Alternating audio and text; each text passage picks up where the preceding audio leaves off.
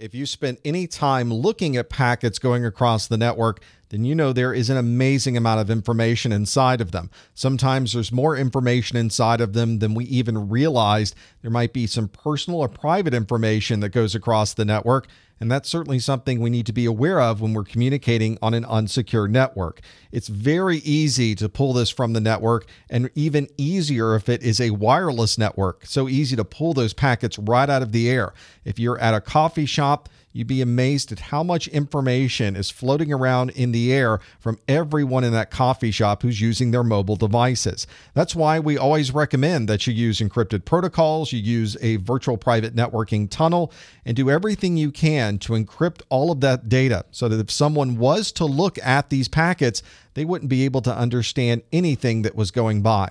Let me give you an example of how you might do this with something like web browsing. Here's a protocol decode that contains information going from a client device to a web server, and it seems to be posting information from a form. You can see that the summary up top shows this post command /general/status.html. And if we look into the detail of this particular decode, you can see that there is a form item B531, and the name is super secret. We could easily pull that information right out of the posting that's being done to the web server simply by looking at the traffic going across the network.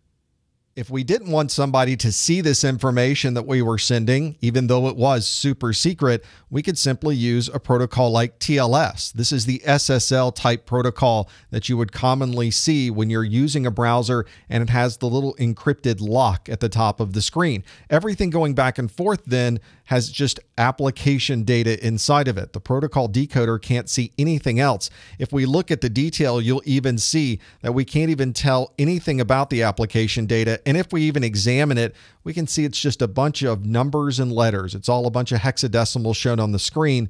There's nothing there that would give us any detail about what might be inside of this traffic flow.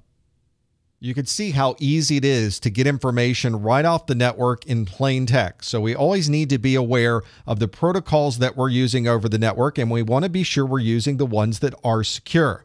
Let's look at SSH. SSH stands for Secure Shell. If you're someone who is doing a lot of console connections to infrastructure devices or to Linux devices or anything that needs that console terminal screen, you want to use SSH instead of using Telnet. Telnet would be in the clear. SSH would be an encrypted communication.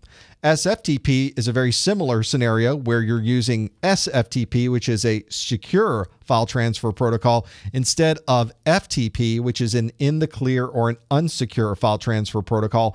And interestingly enough, SFTP is simply using SSH to provide the encryption for that file transfer. If you're someone who is working a lot with network management, then you're probably using Snmp, which is the Simple Network Management Protocol. There are a number of different versions of Snmp, but only Snmp version 3 provide the encryption and protection of that information going between you and those remote infrastructure devices. We mentioned also earlier the web communication, which is SSL or TLS, Transport Layer Security. You may hear this referred to as its legacy name of Secure Sockets Layer. If you're doing web traffic, instead of looking at it in the clear, why not use HTTPS, which is going to provide that extra encryption right on top.